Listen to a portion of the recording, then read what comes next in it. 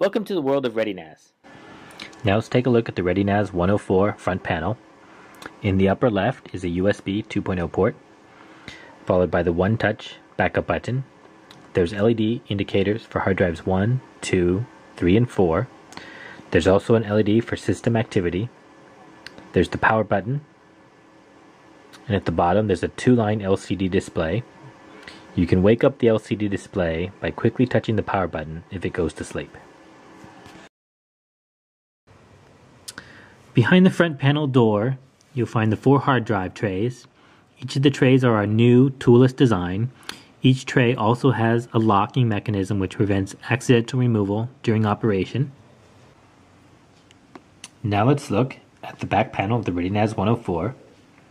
There's a connection for the power adapter, dual gigabit Ethernet ports with LEDs for status and activity, 2 USB 3.0 ports, 1 eSATA port for expansion, the reset button,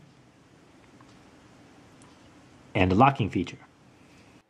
Thanks for watching, and we invite you to learn more at www.netgear.com/ReadyNAS. ReadyNAS from NETGEAR. Storage made easy.